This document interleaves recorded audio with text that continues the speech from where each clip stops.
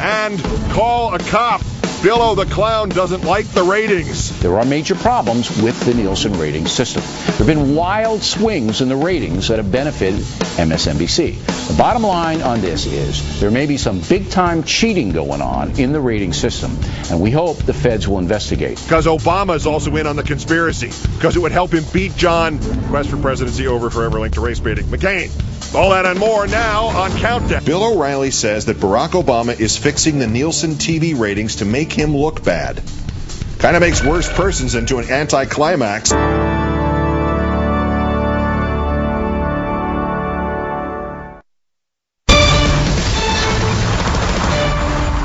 Now, tonight's latest from the network, whose executive vice president has concluded that Senator McCain's quest for the presidency is over, forever linked to race baiting, Fox News. Our number one story in the countdown, Billo the Clown has jumped the shark tank that is delusional paranoia.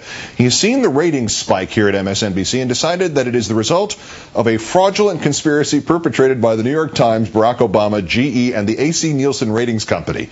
As ever, I will read Bill's words, then translate them back into human.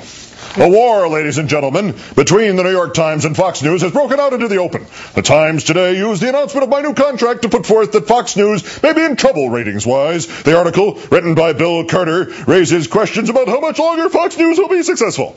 In the body of the article, Carter raises the absurd contention that MSNBC is competitive with FNC. Mr. Carter's article was actually about how the economic collapse will affect advertising in all of cable news.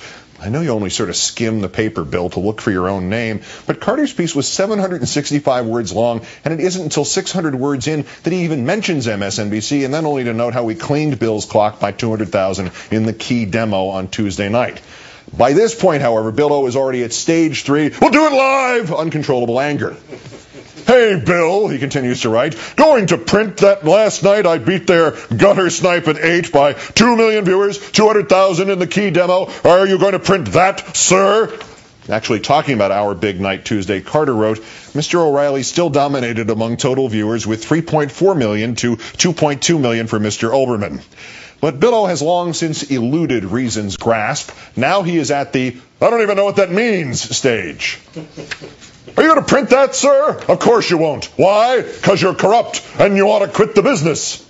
Now, I love it when Billo lets me do my impression of him angry, but there was an extra quality to his voice as he delivered that line that you must hear directly. It doesn't lose that much in the original. You going to print that, sir? Of course you won't. Why? Because you're corrupt, and you ought to quit the business. Oh, you should quit the business and die, and I'm not going to play with you anymore, Bill Carter, you big meanie. Just buying your premise for the sake of argument, Billo, what does being corrupt have to do with quitting the business? I mean, you've been on the air since 1996. The Factor wins the 8 p.m. time slot 100% of the time in total audience and 94% of the time in the 25-54 demo. Just not lately. And Bill, didn't it used to be 100% of the time in total audience and 100% of the time in the 25-54 demo? Hey, what happened? We don't just win, we more than double MSNBC in total audience and beat them by 32% in the demo. Geez, Bill, 5 years ago you had 7 times our total audience, and you used to beat us by 562% in the demo. Even 2 years ago you had 3 times our total audience, and you beat us by 165% in the demo. Good thing evil old Bill Carter left that out. Now, the corrupt Bill Carter ignored all that. He is quite a guy. Comparing this October to last October, the Factor's younger viewer demo has increased 90%. Again, Carter somehow missed that. Hey, you know what else he missed? Countdown's younger viewer demo, October to October, is up 338%. Well, Fox News continues to rule. There are major problems with the Nielsen Ratings System. There have been wild swings in the ratings that benefited MSNBC. We've asked for an explanation of those wild swings. Nielsen can't explain them, and those swings are unprecedented in the television business. It's 'cause you suck. An examination of Nielsen shows that their personnel is overwhelmingly liberal. 26 Nielsen executives, including CEO Susan Whiting, 26 have donated to the Democrats, 2 to the Republicans. 26 donations to the Democrats, 2 to the Republicans. Have you seen any of the presidential fundraising this year, Billo? That ratio isn't very far out of whack with, America. So America is conspiring against you too? Geez, Bill, exactly where are you going with this stuff about Nielsen? The bottom line on this is there may be some big-time cheating going on in the ratings system, and we hope the feds will investigate any fraud in the television rating system affects all Americans.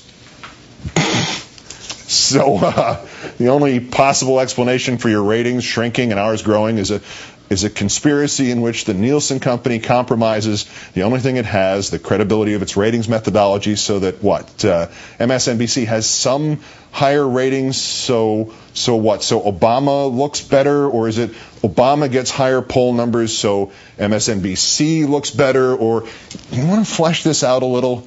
Or do you just want to think back 10 and 11 years ago when they first moved you to 8 o'clock and things weren't going very well, and you'd never finished ahead of that goofy guy who was on against you on MSNBC, and then he quit, and then you tied his successor for a couple of nights, and then you were ahead for a while, and then he was ahead for a while, and then you broke away from the pack, and it was all uphill from there. It's the same thing now, Bill, except it's all downhill from here. Sunrise, sunset, swiftly fly the years. Or, you're right, it's all fixed, and Michael Mukasey needs to drop everything and needs to start a freaking federal investigation into the TV ratings. Let's count down for this, the 2004th day since the declaration of mission accomplished in Iraq. I'm Keith Olbermann. Good night, and good luck.